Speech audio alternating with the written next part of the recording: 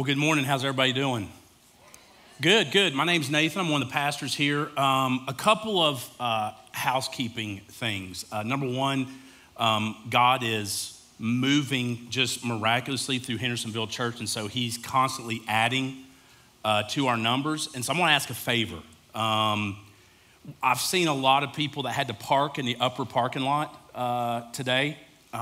It's kind of not really a parking lot. It's a graded out old racetrack. But hey, it works.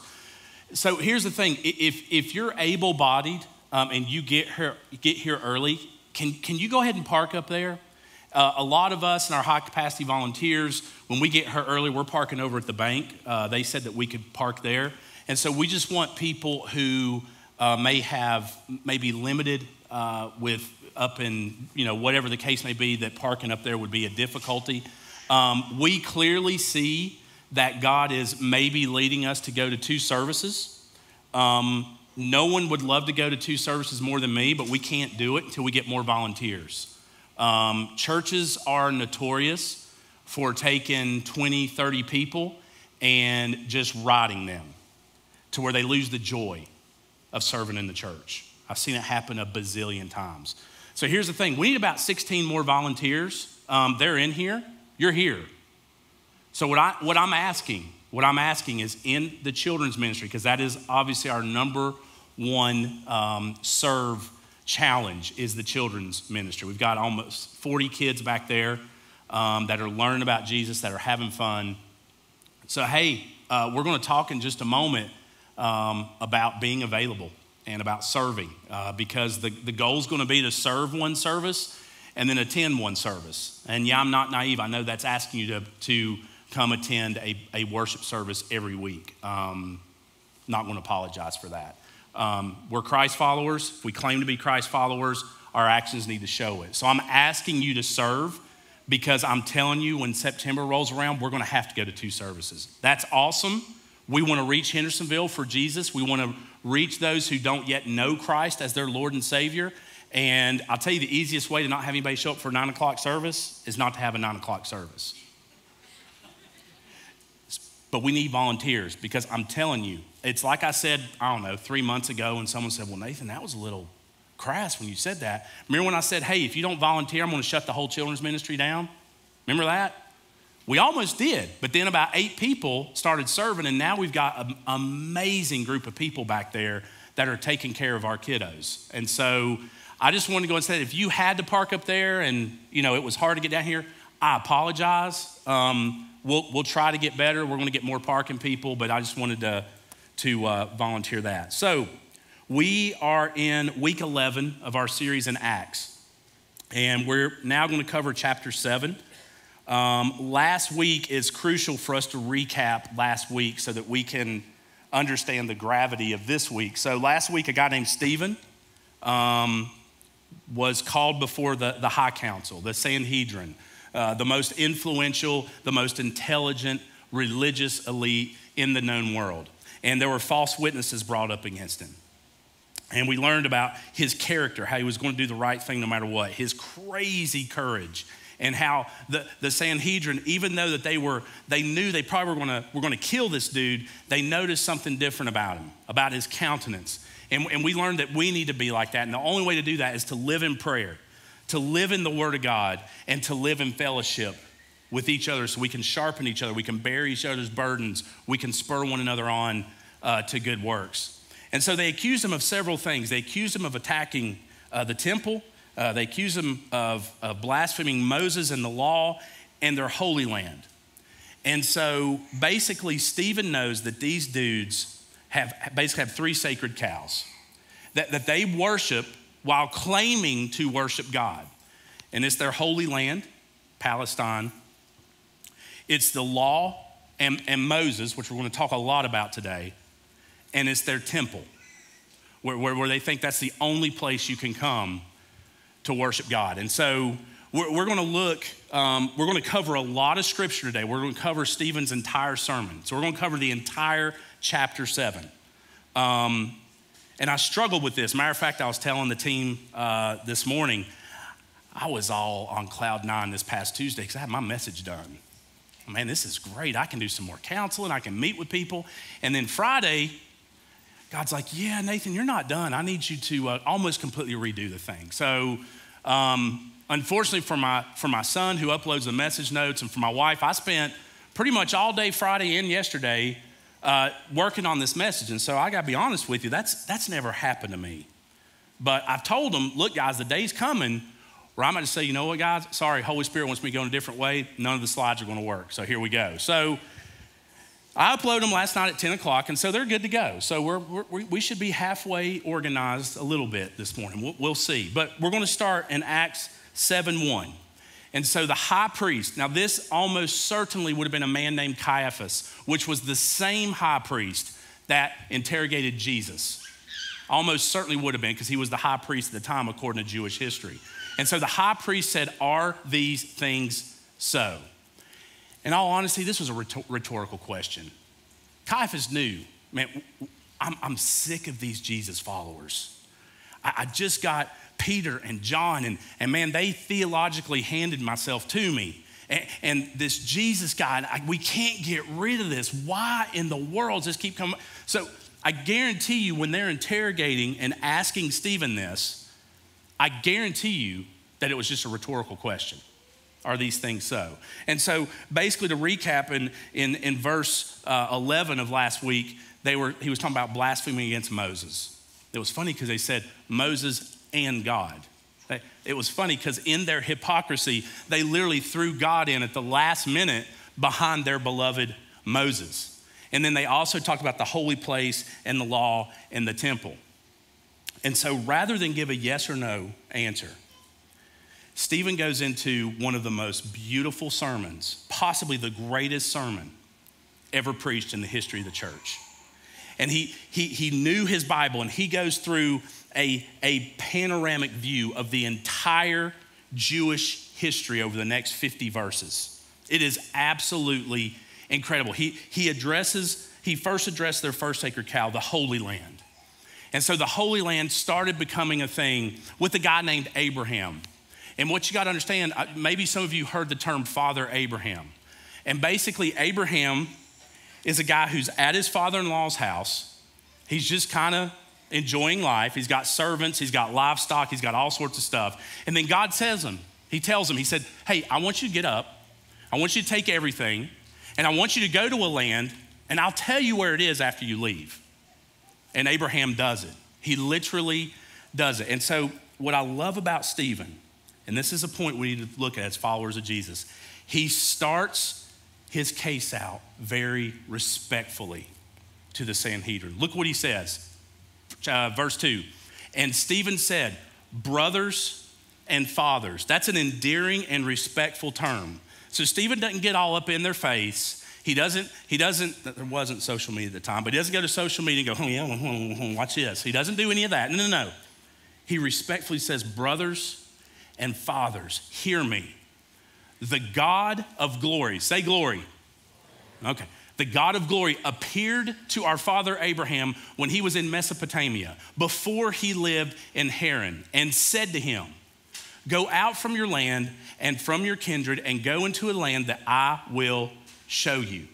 Then he went out from the land of the Chaldeans and lived in Haran. And after his father died, God removed him from there into this land. So Stephen's telling him, into this land where you're now living. Yet he gave him no inheritance in it, not even a foot's length, but promised to give it to him as a possession and to his offspring after him, though he had no child. Now remember, God of glory appeared to Abraham long before the Holy Land was even, God was already working. God was already showing his glory. And that's what we've got to understand, regardless of the land where we exist, that we think we own, of our stuff, the God of glory appeared long before the precious promised land to the Jewish people. And he blessed Abraham even though he didn't even occupy a foot. See, Stephen's starting to theologically build his case here.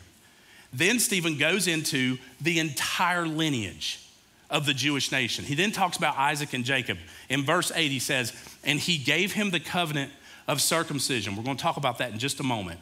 And so Abraham became the father of Isaac and circumcised him on the 8th day. And Isaac became the father of Jacob, and Jacob of the 12 patriarchs. This is huge in the Jewish history. The Sanhedrin would have known this. They were pretty much putting all of this tradition and this law and this history in front of the glory of God. They were missing it. They were absolutely missing the entire point. And then he goes into it, and he gets to a guy named Joseph, who's one of my favorite Old Testament characters. And he talks about how the 12 patriarchs are jealous of Joseph because he had such favor from his father. Look in verse 9.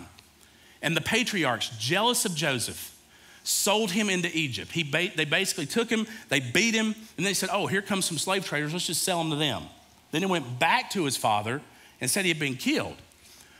But God was with him and rescued him out of all his afflictions and gave him what? Favor and wisdom. And the Greek word that Stephen uses there can also translate to grace.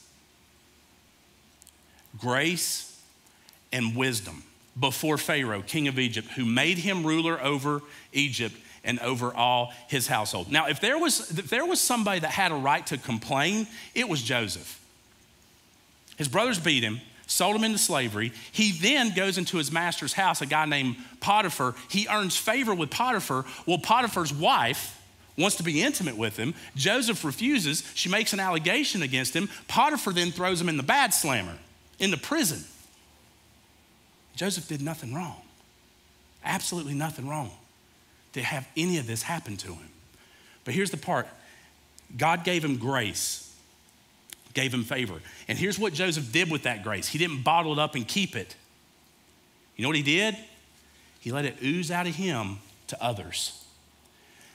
The reason God gives us so much exponential grace is so that we can then live like Jesus and exude that grace to others, regardless of their decisions, regardless of their beliefs.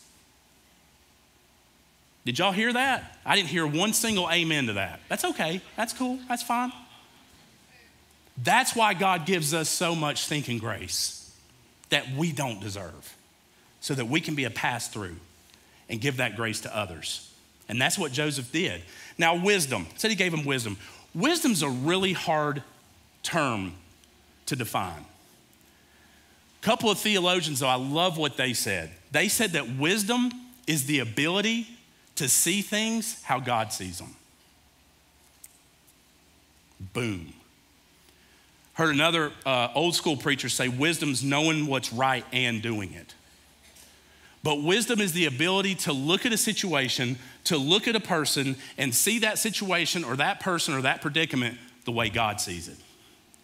That's some next level kind of wisdom there. Because God does not have the boundaries of past and future. He's eternity. So he can see everything to the way it was. So Joseph is there. Many afflictions before Pharaoh. He raised up. Then a great famine hit. And so the patriarchs, his brothers essentially, their dad sends them to Egypt to try to find food. Well, 2 different times they do this. Then Joseph reveals himself to his brothers. And they're trembling because Joseph is literally the prime minister of Egypt, the second most powerful man in most of the known world, and had the authority to do whatever he wanted to him. And let me tell you something, this is grace. And on Thursday nights, we're learning about offense. I can't stand it. I can't stand it. I can't stand the book because it's making me look in the mirror and say, woo, boy, I got some problems. But listen what Joseph says to his brothers. Beautiful verse, Genesis 50:20. He says this, as for you, you meant evil against me, but God meant it for good, to bring it about that many people should be kept alive as they are today. He was able to look at that situation as God looked through it, as God saw it.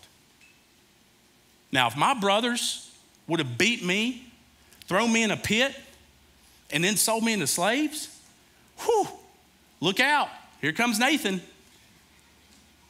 But for me to be able to say, hey guys, you know what, man, I love y'all. What y'all meant for evil, God meant for good. And man, God's got this whole thing worked out. And man, I love you guys. And oh, by the way, I'm gonna bring you and your family, and I'm gonna bring you to Egypt, and I'm gonna feed you, and you're not.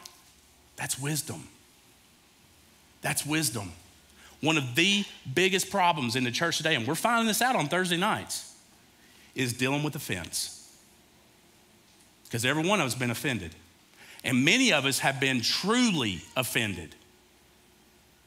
Not the whole, well, I know you are, what am I? Or the little kindergarten stuff. No, I'm talking, some of us have been cut. Some of us have been cut in the back by people who are close to us. We need to model it after Joseph. And Stephen doesn't stop there. Listen, Stephen's just getting warmed up.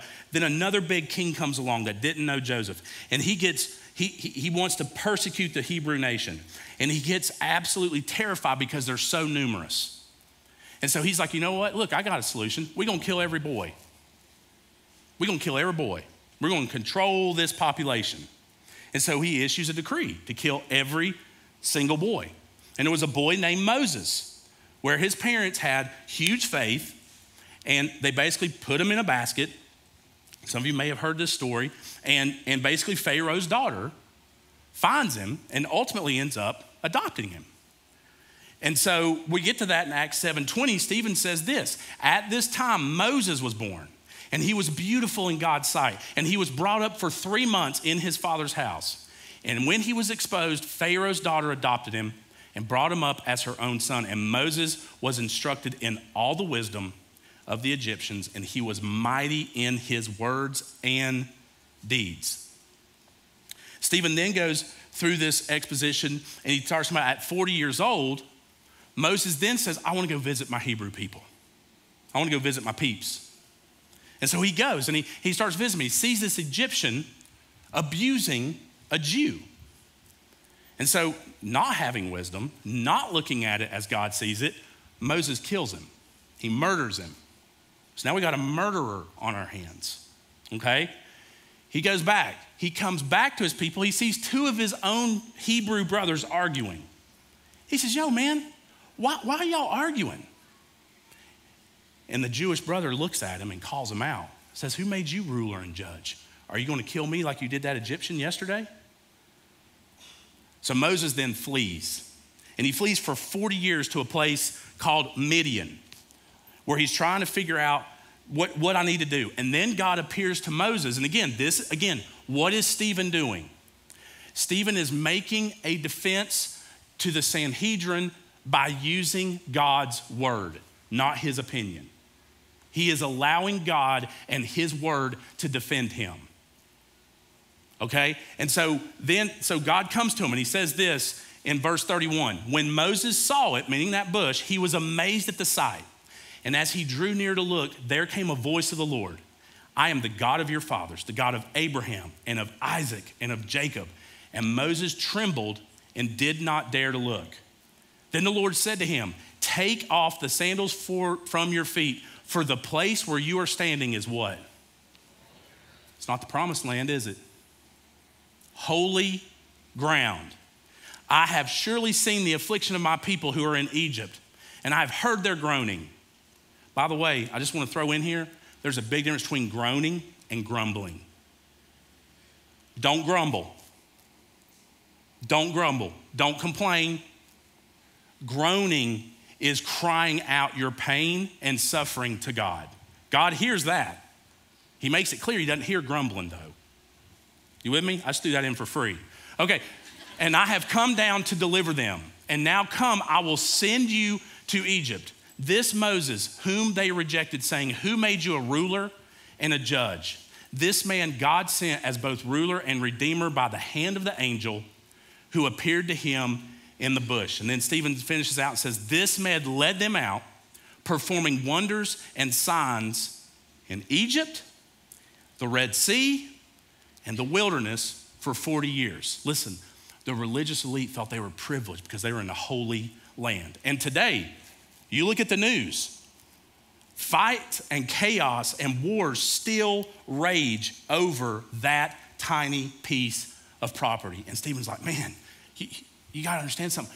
Holy ground's wherever God meets his people. Y'all are missing it.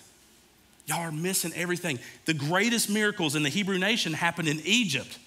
They happened when Moses parted the Red Sea and in the desert. That's where the great miracles happened. And then Stephen makes a defense. Look, the Holy Land is fulfilled with Jesus.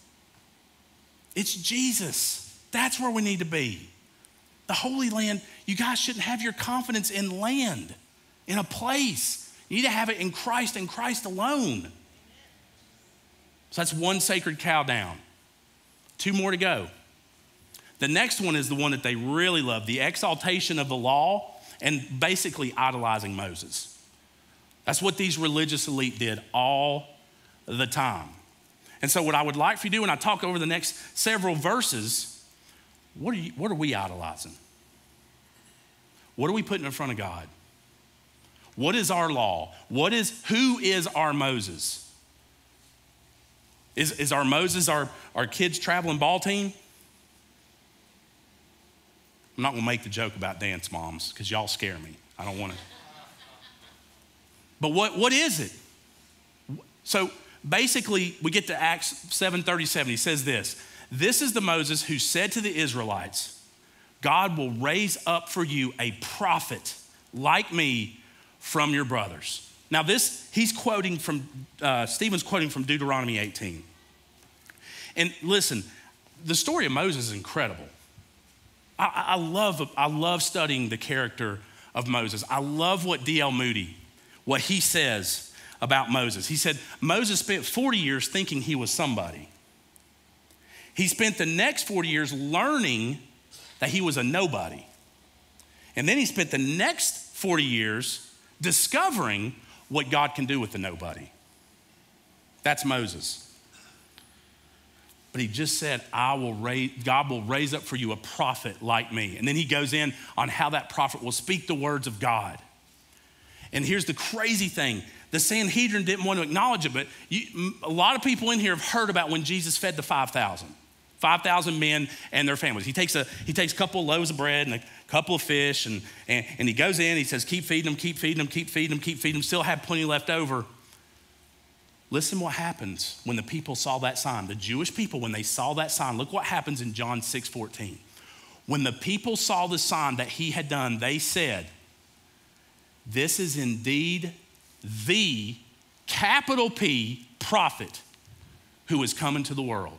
They literally, the Jewish people went back to the words of Moses and they're like, oh my goodness, this is the prophet Moses was talking about. Jesus is here. As a matter of fact, I don't have the scripture in here, but they were literally going to take Jesus by force to make him king right then and there. And Jesus hurried up and withdrew and spent time with the Father. It's incredible. But the Sanhedrin, they were so blinded because of their pride and their hard hearts that they didn't even see it. And again, get ready, because Stephen, again, he's just getting warmed up. He even talks about, look, bottom line, our fathers rejected him anyway. Look at what he says in verse 39. Our fathers refused to obey him, but thrust him aside. And in their hearts they turned to Egypt, saying to Aaron, make for us gods who will go before us. As for Moses, who led us up out of the land of Egypt, we don't know what's become of him. And they made a calf in those days and offered a sacrifice to the idol and were rejoicing in the works of their hands. He's like, listen, our fathers didn't even listen to Moses anyway. And you're idolizing him. Neither Moses nor the law could save them. It couldn't. The law can't save us. You cannot read the Bible enough. You can't pray enough. You can't give enough to the church to earn favor with God. You can't. It is Jesus Christ and Jesus Christ alone for salvation. That's it. And he clearly shows them they can't keep the law anyway. He talks about how their fathers worshiped other idols. Sacred cow number 2 down, hooves up. Then he gets to the third one. So he talks about going to Babylon. And then he talks about King David, who was a mighty king back in Jewish history. And God literally made a covenant with David and said, David, from your bloodline will come the Messiah. That's how much he loved it. The Bible describes David as a man after God's own heart. And so he talks about that. And then he talks about David's son Solomon, who ended up building the temple, the massive temple that would house what was called the holiest of holies, where the presence of God would be. So he gets to the third sacred cow, the temple. And he says in verse 48, yet the Most High does not dwell in houses made by hands, as the prophet says. And here you're getting ready to quote Isaiah. Heaven is my throne, and the earth is my footstool. What kind of house will you build for me, says the Lord? Or what is the place of my rest? Did not my hand make all things? He's quoting out of Isaiah chapter 66, first 2 verses. That's what Stephen's doing. Stephen's showing us how beneficial and how crucial it is for us to know Scripture, because he's using it like God would use it. He's using it wisely to help make a defense for what he believes. And make no mistake, it's going to get harder and harder and harder for us to freely share Christ in society. And that shouldn't come as a surprise to anybody. It shouldn't. Scripture, it literally tells us it's going to happen. All we got to do is agree with God. I love it when Jesus is talking to the religious elite in John chapter 2. He says this. He says, but he was speaking about the temple of his body. Now, what that means is Jesus told the religious elite, hey, destroy this temple, I'll build it back in 3 days. And what the religious elite thought was that he was physically going to destroy it, and then Jesus would place, that's not what Jesus was talking about. They said, Jesus, it takes 46 years to build this. But he was speaking about the temple of his body. When, therefore, he was raised from the dead, his disciples remembered that he had said this, and they believed the scripture and the word that Jesus had spoken. See, I said it last week, and I'm gonna say it most weeks. You can think whatever you want about Jesus. You can think whatever you want about Hendersonville Church, but you must wrestle with the fact that Jesus rose from the dead. You're entitled to your own set of opinions. You're not entitled to your own set of facts. And the facts are Jesus Christ rose from the dead, just like he said he would. Just like he said he would. You got to deal with that. The disciples dealt with it like, oh my goodness, that's what he meant. That's what he meant. He's raised in 3 days. Jesus is the temple. Now here's where it gets crazy. Not only is Jesus the temple, we're the temple. We are. Look at what Paul says to the church in Corinth. In 1 Corinthians 3:16, he says, do you not know that you are God's temple and that God's Spirit dwells in you? You see, when the Holy Spirit came, we talked about 8 weeks ago at Pentecost, and it indwelt the believers. The moment you're truly repentant and you're truly reborn as a follower of Jesus, the same Holy Spirit that rose Jesus from the dead resides in you and resides in me. That's a fact. And that's what Stephen is trying to tell them. Look, the temple doesn't matter anymore, guys. You're missing it. The temple does not matter. Do you remember one of the things, we've covered it almost every time, I think, when we've done communion. One of the things that happened when Jesus said it is finished and he gave up his Spirit, that massive curtain that was in that massive temple, it was tore top to bottom in two. And what that signified was no longer does there need to be sacrifices. No longer does some man appointed by God have to come in the presence of God. No. We are in the presence of God via the Holy Spirit right now. And Stephen's like, man, y'all don't get it. And they're sitting there, the Sanhedrin, I can just imagine like, man, oh man, we had Jesus and man, he rose from the dead and man, we tried to squelch that. And then Peter and John come along. Now, who in the world is this Stephen guy? What are we gonna do? Here's the crazy thing. In the beginning, Stephen was the one on trial before the Sanhedrin. But now it's almost like the tables are turned and only God can do this. And the Sanhedrin is on trial before Stephen. The persecuted has almost become the prosecutor now. And he switches his next dialect from our possessive, he's talking about our fathers. We did this. Now he goes to you. And what he does next, it is a next level amount of courage.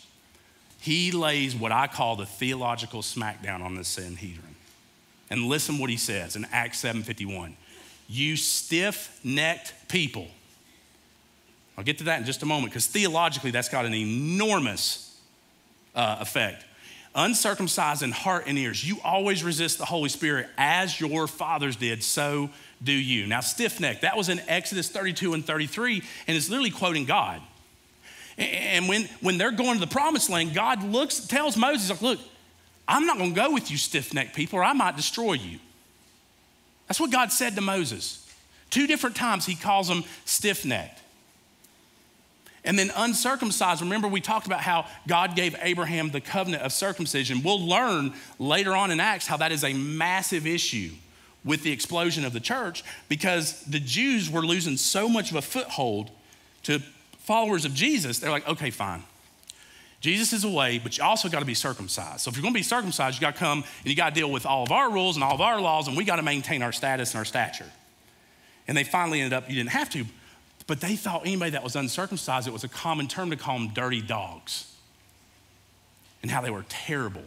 And by Stephen telling them that, whoo, Lord have mercy. I mean, you cannot imagine what they did. He doesn't stop there. Listen to this. Which of the prophets did your fathers not persecute?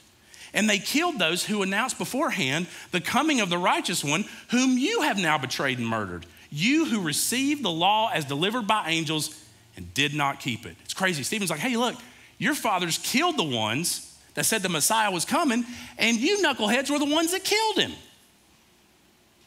Courage, wisdom. He saw the situation like God. And I'm gonna go ahead and tell you, there is no way Stephen did not realize that he was getting ready to get killed by being stoned to death. There is no way. He would have known it. But here's the thing. We can judge the Pharisees all we want. How often does it happen to us? Every person in here, number one, every person in here, regardless of your belief, is made in the image of God. You're an image bearer of God. Every person. Number two, the ones in here, I don't know if it's 20 people that's in here. I don't know if it's 100 people. I don't know if it's 200. I have no idea. Your salvation is between you and God. But here's the deal. If you claim to be a follower of Jesus, you are called. You are called to something. And if you refuse to take heed to that call, you will get made aware of that definitely on the other side of eternity. For sure. In front of everybody. You will. Everybody in here is called.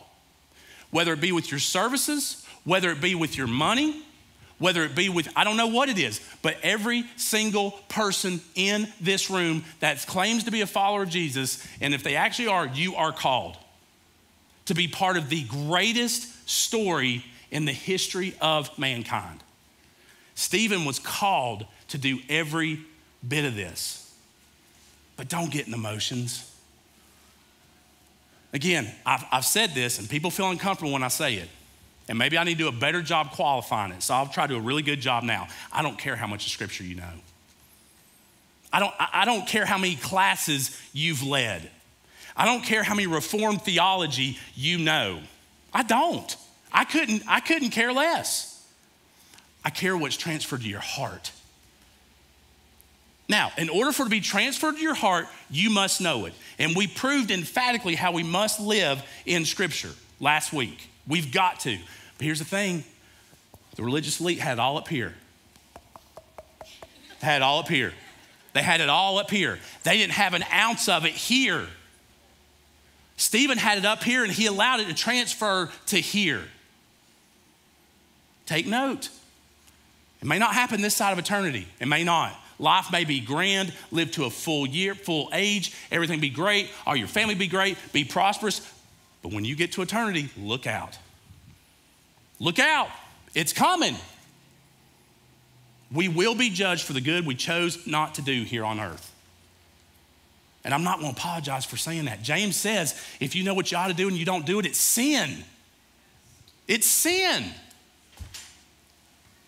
Okay. So I want us to notice how Stephen answered the high priest question. He didn't say yes or no. He just goes through the entire history. We made this diagram. I want to show it to you real quick. So here's what Stephen did. He goes from the God of Abraham, Isaac, Jacob, patriarchs, Joseph, Moses, Joshua, David, Solomon, the prophets. And he says, guys, what you got to understand, it is all fulfilled in Jesus. Every bit of it, all the laws and the prophets and everything, it's Jesus, everything. And what y'all need to understand, Genesis through Revelation points to one thing. It's not a thing, it's a person. It's Jesus Christ.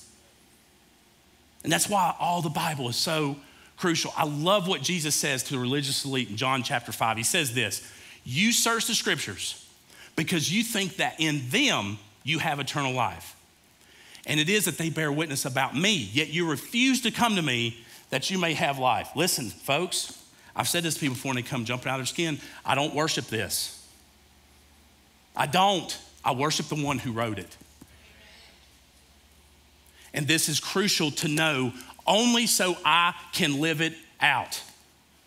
You don't get to know the Bible to know the Bible. You get to know the Bible so you can know God.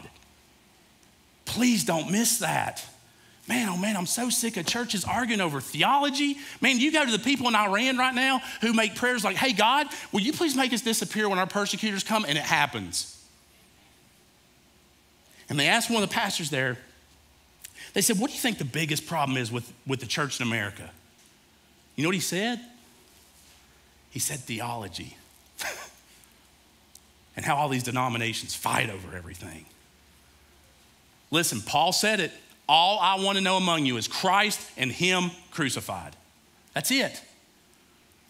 How do you think the Pharisees or the Sanhedrin reacted when they saw this? When Stephen got through with this? Because one, there's not a thing they could say to it. So here's what happened. Now, when they heard these things, they were enraged. That Greek word there is almost like they came unseparated from the reality self. Their mind literally jumped out almost. They went cuckoo for Cocoa Puffs, and they ground their teeth at him. And then we get to Acts 7:55, and it says, but he, meaning Stephen, full of the Holy Spirit, gazed into heaven and saw the what? Glory of God. When was the last time we said that? When he appeared to Abraham, 2,000 years prior. Not in the Holy Land, saw the glory of God. And Jesus standing at the right hand of God, he said, behold, I see the heavens open and the Son of Man, what? Standing at the right hand of God. Now here's the thing, all the other times, Jesus is referred to as sitting at the right hand of God. Here he's standing. When I investigated that, most of the early church fathers and great theologians believe that Stephen saw Jesus welcoming him.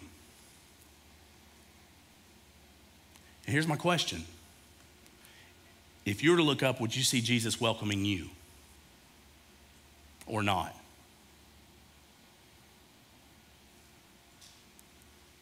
I could probably hear a pin drop right now. But anyway, would he be welcoming us?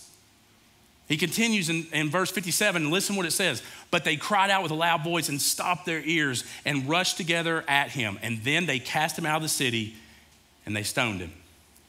And the witnesses laid down their garments at the feet of a young man named Saul. Now we're going to learn a lot about this character. Here's the thing. When Caiaphas asked Stephen that question, are these things so? He almost would have known. Man, I know what Jesus said. I know what Peter has said twice.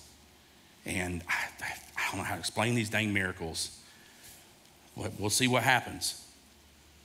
He knew what Stephen was going to say because they had already heard it from Peter. But here's the thing, they never believed. How many times have I heard someone rightly exegete the word of God and people not accept it because their hearts are hardened? My prayer is, when I pray here in several minutes, my prayer is that the Holy Spirit will call people into this through his grace. And listen what happened as they were stoning Stephen. Look at this. And as they were stoning Stephen, he called out, Lord Jesus, receive my spirit. And falling to his knees, he cried out with a loud voice. And whew, he could teach something on our Thursday night class. Lord, do not hold this sin against them. And when he said this, he fell asleep. While the stones were cutting into his body and breaking his bones and crushing his skull, he was begging God to not hold this sin against them. And who was one of the people that were there? Saul. Acts 8:1 goes with this. And Saul approved of his execution, and there arose on that day a great persecution against the church in Jerusalem, and they all were scattered throughout regions of Judea and Samaria, except the apostles. Now, why do I smile when I say that? Because Jesus told them in Acts 1:8, this is going to happen. They're like, hey, Jesus, are you going to set up your kingdom now? Are we going to go in and we're going to go to the Romans and man, we're going to lay the smack down on them and man, we're going to rule everybody? And Jesus says, no, it's not your time. But you will receive the Holy Spirit and you will be my witnesses. And where? Jerusalem, Judea, Samaria, which was the despised place for the Jews. They called them a bunch of half-breeds, and to the ends of the earth. It's starting. It is literally starting, just like Jesus said. They were scattered through persecution. And Saul first comes on the scene. Now, here's the thing. There's some notable things about Stephen as I wrap this up. Last week, we talked about his courage. This week, we see the secret behind that courage. It wasn't because he was tough. And, I can do this, and I can bench press this, and I can pull back my bow, and I can do... No. He knew that Jesus was waiting on him in heaven. He knew it. He knew that Jesus Christ, the King of Kings, the Lord of Lords, was waiting on him. And he could not wait to see the welcome of his Lord. He couldn't wait. And we see that come out. And here's the thing. Here's what I want everyone of y'all to ask. What is your temple? What's your law? Who's your Moses? What are you placing in front of God? Please examine your hearts. Because when you put anything in front of God, anything, it's an idol. I don't care how good it is. Well, I got to save up for my kids' education. I got to do that. And Bobby's going to be a professional baseball player, and Joni Sue, she's going to be a professional dancer, and they're going to make millions of dollars so they can pay me back. Listen, those things may be great to you. I don't know, but it's not Jesus. It's not. Folks, we got to get this right. Listen, what's going on here at Hendersonville Church is amazing, and it's got nothing to do with Nathan Bird. Absolutely nothing. It is all God.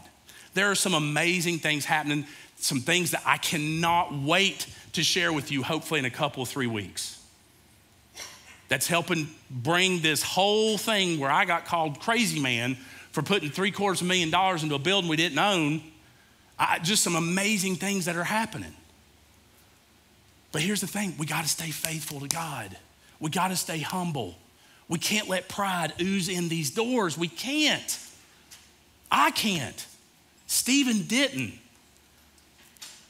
He knew that Jesus was waiting on him. It's like Jesus says to his followers in John 14:3, and if I go and prepare a place for you, I will come again and will take you to myself, that where I am, you may be also. Here's the other thing to know. Although incredibly short and seemingly senseless, Stephen's ministry was amazing. Because I guarantee you, Paul, we're going to learn how Saul meets the real Jesus and gets converted, and it turns into Paul and ends up writing almost half our New Testament. Stephen's trial had to have been in the back of his mind all the time, and the way Stephen acted. The other thing Stephen did is he forgave them. He forgave people that wronged him, just like Jesus did. Jesus was on that cross, and they probably were spitting on him, and they said, hey, if you're the Son of God, come down from there and rescue yourself. And they were laughing at him. What did Jesus say? Jesus could have done anything he wanted to. Anything. He's God. Father, please forgive them. They don't know what they're doing. And that statement literally is carried 2,000 years later to you and me. Father, please forgive Nathan. He doesn't know it. He doesn't know what he's doing. Please forgive him. It never, ever stops. And that's what Stephen did. And here's the last thing Stephen did. He lived like he was dying. Listen, our days are numbered, folks. I love what the psalmist says in Psalm 90:12. He says this, so teach us to number our days that we may get a heart of what? Wisdom, to see things like God sees them. Listen, family that's precious to me lost their dad yesterday. And it was unexpected. But here's the thing, our days are numbered. I could get hit head on by a bus on my way home today. So could you. Live like you're dying, because we don't know. And that's what Stephen did. One of the greatest sermons, arguably the greatest sermon ever written in the history of the church, or spoke, was done by a guy who had a very short ministry that a lot of people don't talk about. That's the hinge between a mighty church father named Peter and a mighty church father named Paul. And he literally is the hinge. And because of what happened to him, the church starts on its mission. Because we're going to learn, even though they get scattered to Samaria, they're still preaching Jesus Christ and him crucified. And many come to believe out there. And that's where it starts like a wildfire. So identify where you are worshiping something else other than God, even if it's a good thing. Somebody said at one time, the biggest enemy of God's best is good. Even if you think it's good, is it what God wants? Because we're all called. Let's pray. Heavenly Father,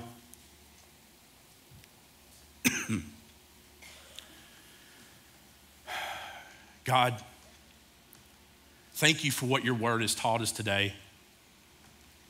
God, how Stephen literally goes through the entire Jewish history in about 49, 50 verses, where he talks about the God of Abraham, of Isaac, of Jacob, the 12 tribes, and then Joseph, and then Moses, and then Joshua, and then David, and then Solomon, and even God even talks about the prophets. And how every bit of that, all of Jewish history rests squarely on Jesus Christ. Sanhedrin, it's funny, God, your word doesn't even tell us they were able to even say any language. It says they gnashed their teeth at him. And they hollered and they stopped their ears. God, they didn't have anything to say to him because of your word and your spirit. It's that same word and that same spirit, God, that we proclaim today. Oh, Heavenly Father, please just convict us. God, lead us. I know that there are people in here that you've called. To what? I don't know. But God, the second we become a follower of Jesus, God, we're a disciple. And how do you know you've got a disciple? Well, she or he helps pour into others and helps introduce them to Jesus and then helps lead them on this beautiful journey with you. God, that's discipleship. Doing life with one another. And God, I just want to say thanks. Thanks for all the stories that I'm hearing of our brothers and our sisters here at Hendersonville Church doing life with each other outside of these four walls. God, that is discipleship. That's what your bride did the first 100 years. There wasn't a six-step plan, God. There wasn't some sort of a big book about it, God. No. They did life with one another. They read scripture together. They bared one another's burdens. They spurred one another on to good works. They held each other accountable. They sharpened each other. God, we need that so desperately. God, please don't ever let our leadership be like that Sanhedrin. God, I'm gonna ask right now that if we ever get like that, God, you do whatever it takes to turn us back to you. And God, for that woman or that man that's here, and they're literally on the edge of their seat saying, I need to do something. God, even if it's fill out a care card, what you have done with these care cards has been mind-blowing. Holy Spirit, help them resist the temptation of the evil one to say, don't worry about it. You can talk about it next week. Don't worry about it. It'll get better. Don't worry about it. You're strong enough to get through it. God, we're not. We need each other like we learned last week. God, thank you for what your words taught us. And just move. We love you and we praise you and we proclaim all this in that name that Stephen said, satisfied, fulfilled, overcame everything. That name, Jesus. Amen.